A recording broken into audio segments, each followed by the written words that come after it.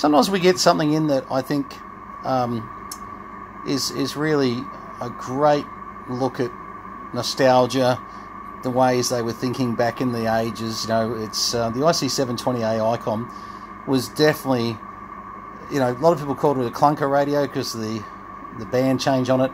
As you change bands, hear the relays. Not all bands. And they had these actuating relays that were quite interesting. This one just came in today actually, and I needed to fire it up, and I thought I might as well show you as I fire it up and see what it does and doesn't do. Certainly great little radios for the age that they are. Quite amazing. Just having a quick look and just into the monitor at the moment on dummy load, but 1 2 3 4 5 1 2 1 2 3 so it's still getting, you know, in excess of 90 watts out. Probably closer to probably 100 watts on carrier. Let's have a look. Oh, wrong, more than 100, about 113 watts. Just showing into RIDI there.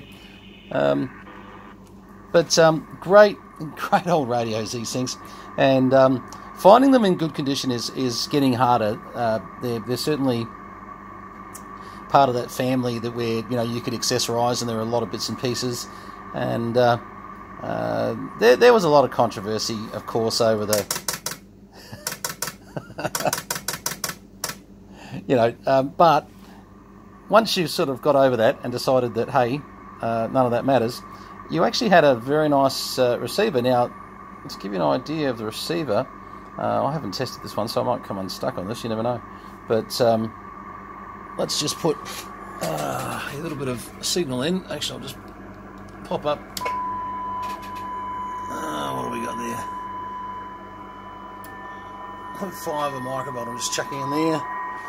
This could be, I'll just turn my monitor down. We're hearing more of the monitor than we are the radio. That's okay. 0.5 a microvolt. I'm hearing attenuator works, obviously, and it's hearing it fine. But I've got to say, when I go down to 0.1, which we'll have a bit of a look at, yeah, minus 123, I'm losing it. So probably not as super sharp as we'd like it. But this was this wasn't a fault in the radio. This was just a characteristic of the radio. And I wonder if it's just a little bit off frequency. Let's try something here. Go back down to 0.1 again. Oh, look, I can hear it at 0.1 minus 123. I can just hear it in there. So look, not staggeringly bad. Actually, we'll just go back up. Let's put 50 microvolts into it. Should be about S9 or so. Just a little bit over S9. So yeah, look, that's pretty normal. All right, let's turn that off. Okay. So what have we decided on the receive? Look, receive's fine. It's no problems.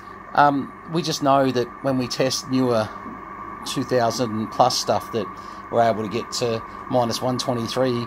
Probably not, you know, always noise free, but generally noise free. With this, we're not quite getting to minus 123 noise free. We're probably, you know, it's 0.5 a microvolt is still quite good, which is fine. I'm, you know, happy with that. Its power output for the age of the radio, absolutely fantastic. I was just really surprised. They were a fairly basic layout. Just mic gain, RF power. You could actually, you know, dial that back. From memory, what was the compression all about? Oh, you could turn compression off there, that's right. So that would be full power compression off, compression on there. And there were a few other little just things that you could do. You could go to CW narrow, reverse sideband, etc. with the function switch, and then back to lower sideband, etc., etc. So overall, you know, not a lot of controls on here that are going to make you go, oh my god, you know, even the, you know, switching here is just really just for running up on the band a bit faster or slower, etc., as you can see. But overall, you know, this is a 1980s radio that Icom sold a lot of these. They sold a heck of a lot, no question about that. and but it was a bit of a no-frills sort of radio. I'll just see if we can hear anything on an antenna. Okay, just having a quick look at the Candos group. Just on a bit of wire here, so no one's awfully strong. Keep in mind, there's no RF preamp or preamp level 1, preamp level 2. So what you're seeing is a real reading. Now that's Colin VK4 PDX.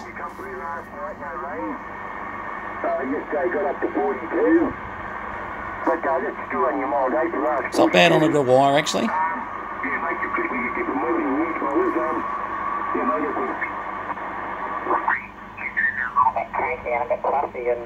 And of course, they have a propensity to hang around water courses.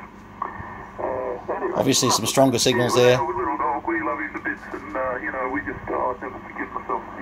No, look, receiver actually, for a bit of wire sitting off it, quite impressive.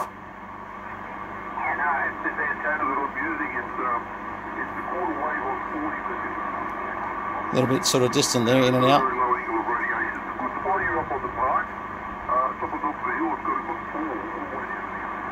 I might be a park station there, but you get the general idea.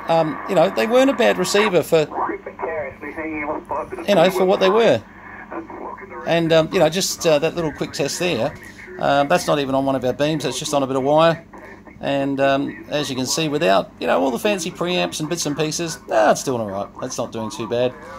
This one actually came with the original Icom mic, which was nice. They used to drive very well, these things. They actually drive the radios beautifully. But don't know if on this wire would be strong enough to get into the boys on the net here. Signals are not great. I'd probably need to throw the beam on. I won't bother for now. That's Ron VK5 MRE, and he's down a fair bit there.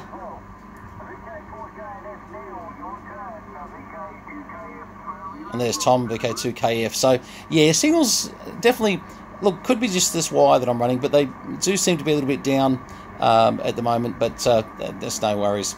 Anyway, okay, so this is the IC720A. Nice just to have a bit of a quick look at it and run it up. Sometimes I don't get a chance to look at radios for months when they get boxed up and sent over. I just happened to open this box up and I had a clear bench for a second. I thought, well, better take advantage of that. It's very rare I get a clear bench. 73 is all the best to you, and please subscribe and hit the bell and all that sort of stuff. Cheers.